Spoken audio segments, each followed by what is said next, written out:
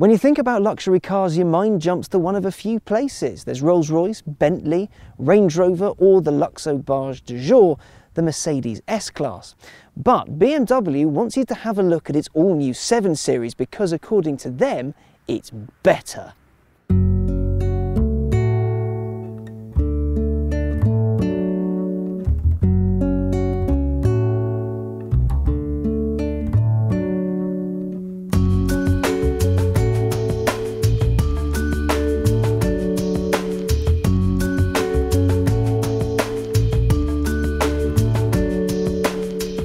This is the 6th generation 7 Series, bigger, more economical, faster and more comfortable than ever before. It's a car that has to be comfy to drive in town or on the open road, but also be comfortable to be driven in. This is BMW's daily chauffeur car, or your daily land yacht.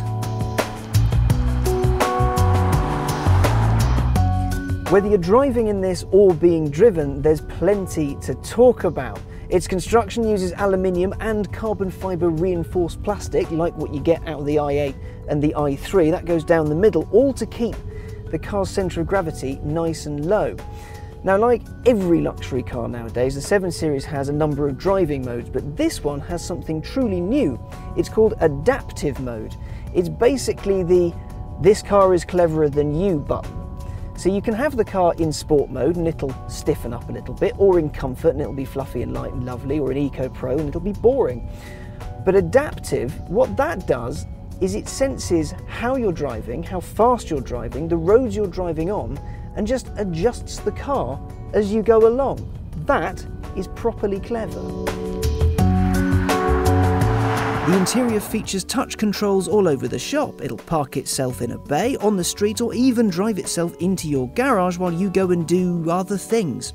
It's also got something of a first on it, not its laser lights, which the Americans can't have by the by because your government hates cool stuff, but gesture control.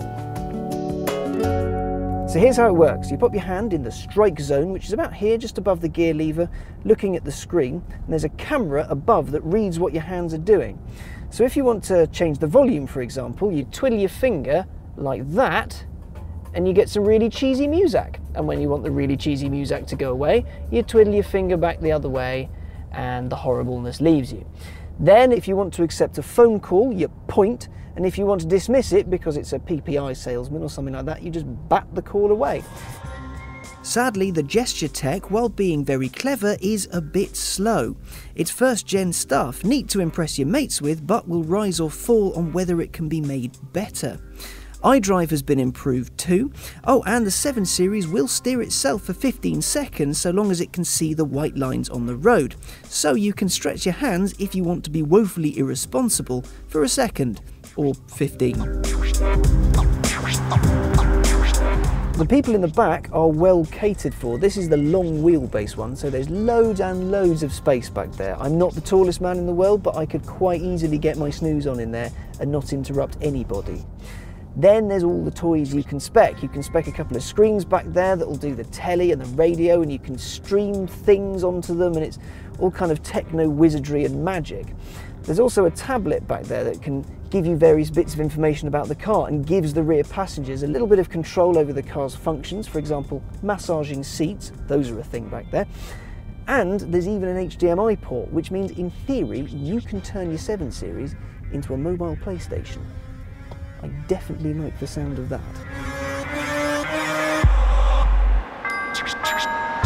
So it's got plenty of toys, more than ever before on a 7 Series, of course. If it didn't have at least 11 billion breakthroughs on a new Halo car, someone in the factory would get shot or something. But is it any good to drive? Now, if the new 7 Series is a cack steer, the big cheeses of the world, well, they won't be very happy. So this is what the 7 is like to drive. From my seat, it's lovely. This is a wonderful, wonderful car. It's almost calming to drive. In comfort mode, which is what I'm in now, it's just, everything's light. The controls are light, the throttle response, the pedal is just nice and smooth. The brakes as well. It's a relaxed thing. The steering, again, so light, so delicate. There's very little engine noise in here. You do get a little bit of diesel rumble, but not that much. As far as information goes, I have pretty much everything I could possibly need right in front of me, and the big screen in the middle. Now it's a touch screen, so there's lots of different ways to interact with the infotainment. And there's a hell of a lot of that too, with all the internet and telly, and there's a Blu-ray player in here, and there's basically everything you could possibly want. In the back, there's even a fridge, in this one at least, nestled in between the two seats, just above the armrest, so you can have a nice chilled bottle of water on the way to your next appointment. Stick this thing in sport and it does transform just a little bit. Everything gets a little angrier, a little heavier, the gearbox becomes more aggressive, not to the point where it becomes jarring. This will never ever feel like a sports car. And there's no reason it should be. It's designed either to be driven comfortably, calmly to your destination, or to be driven in your own little bubble of luxury loveliness.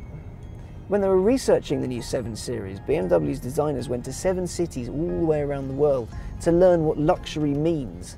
People have different tastes, so BMW wanted to make sure that the car catered to each and every one of them.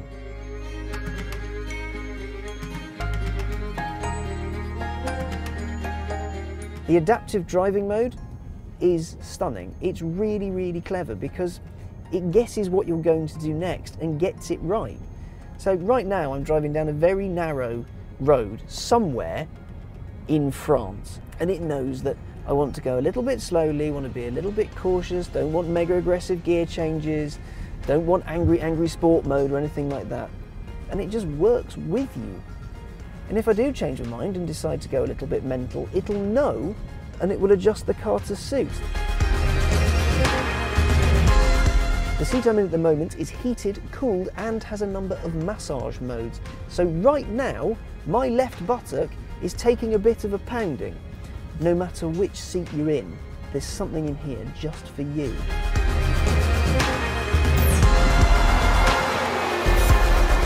This is the 730D, so it's 3 litre diesel, it's got 265 horsepower.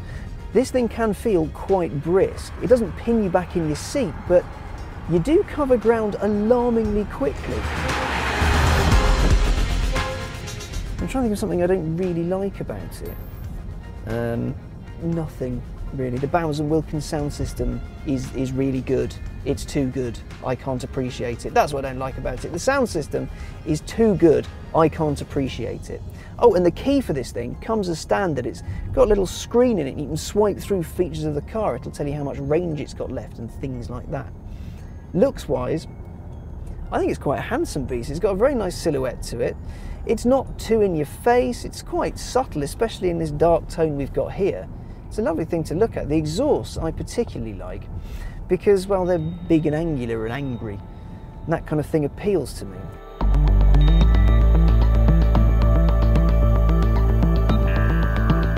Here's the thing with luxury motors. They have to be everything, but at the same time, nothing. A car like this has to be fast, but deliver the speed in a way that won't overwhelm its passengers or make your mum sick.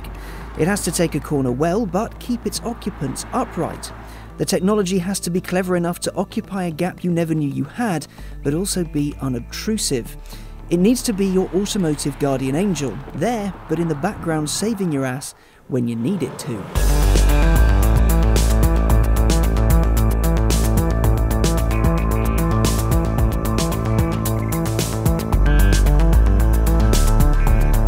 The 7 Series then, is it the kind of car that can stack up against absolutely anything?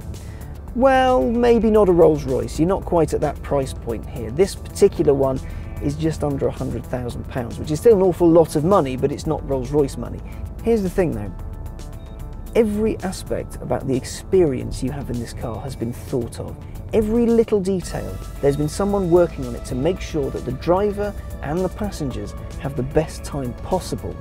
So no matter what your choice of luxury motor, no matter how you choose to spend your money, if you look at a 7 Series and you can't appreciate the effort that's gone into making this the loveliest place on the road, well, you're making a mistake.